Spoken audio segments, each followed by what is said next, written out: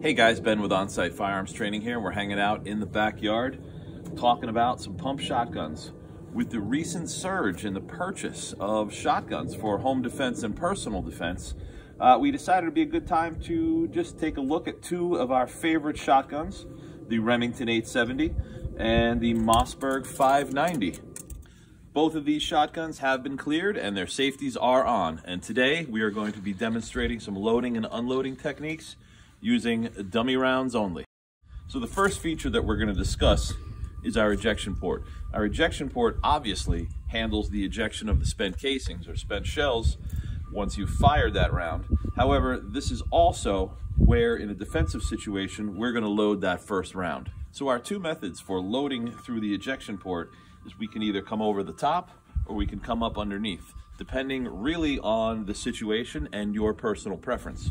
For me, I'm a big fan of coming right over the top, just dropping the round in, handguard forward, and it should chamber all on its own. There's no need for you to set it into the chamber. The second method is to come up underneath. Come right up underneath, drop that round right into the ejection port, and handguard forward. Of the two techniques, my preferred method is to go over the top for a couple of reasons. One, if I've got the shotgun shouldered in a shooting position, all I need to do is tilt slightly. I can get the ejection port into my viewpoint, drop that round in, handguard forward. Whereas if I need to turn this way and come in from underneath, I can't see the ejection port, and I'm also going to be fighting against gravity and poor view, and I might end up missing that ejection port altogether. Another reason I like the over the top is I use the leverage of the buttstock against the forearm to hold the shotgun in place for extended periods of time. Ultimately, what I prefer to do, drop that first round in the ejection port, come on over to my workspace or hip rest position, and load the rest into my magazine tube. However, if I find myself in a situation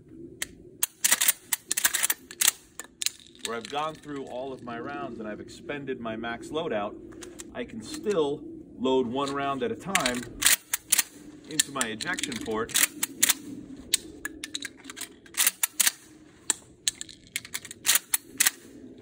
if I don't have time to feed that magazine and I need to get some work done right away. One thing to keep in mind, however, is that action needs to be open, that handguard needs to be to the rear in order for any of this loading through this ejection port to happen. If I have the handguard forward, the action closed, it's never going to go into that ejection port, I guarantee it. So whatever your boomstick of choice is, Remington, Mossberg, Beretta, Benelli, whichever you decide to pick as your pump shotgun, you've got a couple different approaches as to how to get that first round in and how to keep that thing fed. Hope to see you on the range. Thanks for watching us.